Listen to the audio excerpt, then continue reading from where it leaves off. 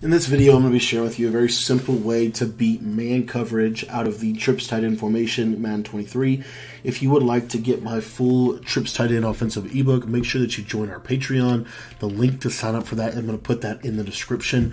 It's only $10 to become a member over at the Patreon page, and it allows you to get access to all of my Madden 23 offensive and defensive ebooks. So if you want to check all that stuff out, again, it's going to be linked down in the description.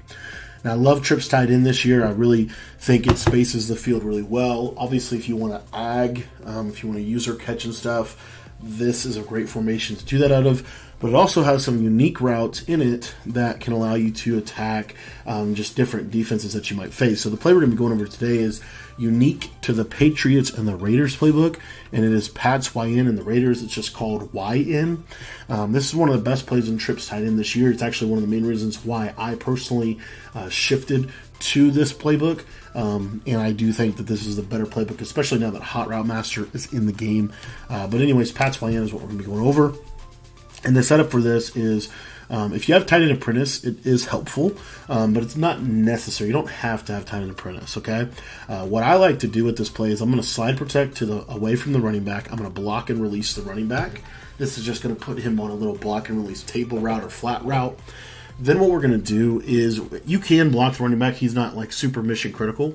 So if you need to pick up pressure, you can block the running back. We're going to slant this middle trips receiver, and we're going to post our tight end. So you see, this is what the play art is going to look like. And what we're going to do here is we're going to create kind of a natural pick and run by motion snapping the slant inside. And what you'll see is this little out route. A lot of times we'll get really good separation to the sideline, as you saw right there. Really nice little separation to the sideline.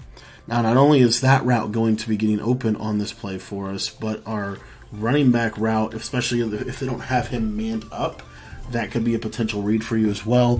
What they're going to have to do to stop this little table or this little out route is they're going to typically have to put a flat over there. So now this motion snap slant is going to have a lot of room here in the middle of the field to be able to work. So as you saw right there, he was cutting open over on that sideline. Obviously, if you have a little better route running, you know, you're going to be good. In MUT right now, we're getting players with pretty good route running, so it is helpful for beating this meta. I'm getting screamed at by Sim 3, you know, but you see the slant's going to come open. Now, the tight end, you can use a tight end apprentice crosser, and I think that's actually not a bad idea.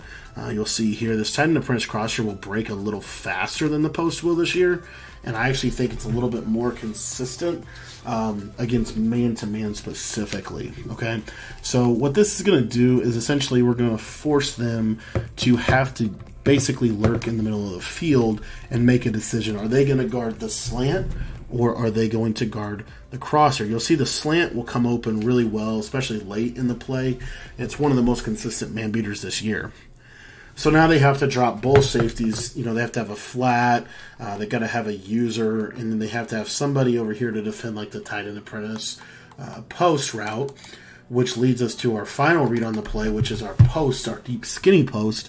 And this route is primarily going to get some separation, especially if they're putting their outside cornerback and an outside third, maybe to stop a C route or something like that. This is a great little mix-in this year from trips. It's not necessarily a primary play like it was last year, but it's a great mix-in play, and it keeps the defense honest, especially deep down the field. Now, if you are watching this video and you say, well, I want it to be a little bit more focused on the tight end route, you might want to consider putting that outside receiver on a fade. That outside receiver on a fade is really good, specifically for situations where you might get a cover 2. So if you're going to get a cover 2, the post will bomb cover 2, but the fade will bomb it faster, and that's kind of the idea here. So you'll see with this out route and the bomb here, that's going to be a great little read for you to the sideline from the deep outside half. You're going to be in a really good spot.